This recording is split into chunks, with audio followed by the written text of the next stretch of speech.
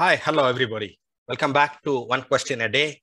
And in today's session, we are going to discuss on hypercementosis. Hypercementosis is not so uncommonly asked, but an essentiality that you need to know for your clinical practice as well as from academic standpoint of view. Hypercementosis merely says or means that there is an excessive production of cementum.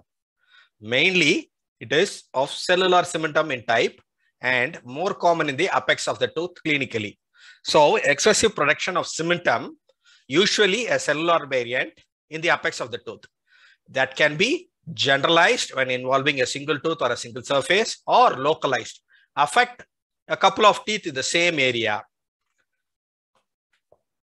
If the overgrowth of the cementum improves the functional qualities of the cementum, it is termed as cementum hypertrophy, meaning the function of cementum is to compensate for the loss of the vertical dimension with attrition or with the loss of tooth structure. If the cementum forms as a result of that and that overgrowth improves the functional qualities or render mastication or supports mastication, then it is called as cementum hypertrophy and is often a challenge or a supportive measure for this loss of tooth structure. If the overgrowth occurs in a non-functional teeth, it is called as hyperplasia.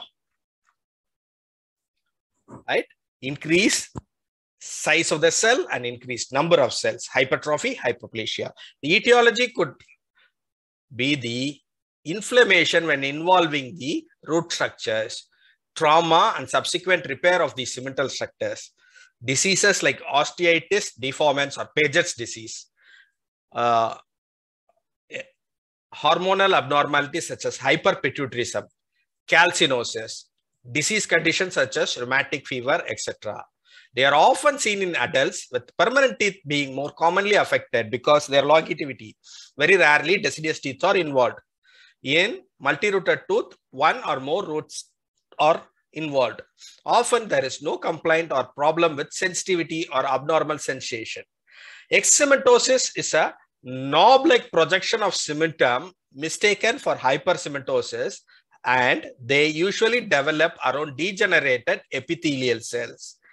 They are found localized area are found or misinterpreted or clinically stimulating hyperplastic cementum and often localized area. The cementocytes are the cells that are responsible for formation of cementum. Okay. During cellular cementum formation, some cementoblast becomes trapped or embedded in the cementoid matrix and becomes the cementocytes or the resting cells. They bear very similarity to the bone resting cells called as osteocytes and appear spider-like cells.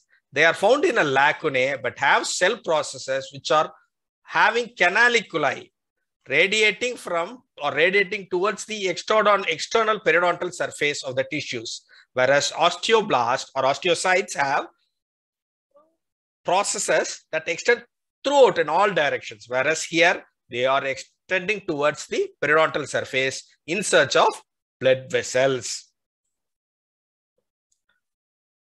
It could be a generative cells or completely a degenerative or regressive cells. When appropriately stimulated, these generative cells can form cementum. Resorption of cementum is a rare phenomenon because unlike bone, cementum is a static substance.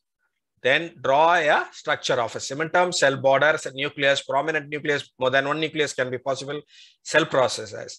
The salient difference between cementum and bone is that bone is a vascular structure, innervated structure, whereas cementum is a total avascular structure. No vessels, no blood vessels, no nerves. Osteocytes are more arranged in Havassian canals. Cementocytes are less and not arranged in Havassian canals. Bone is a dynamic structure having both areas of resorption and deposition going on continuously.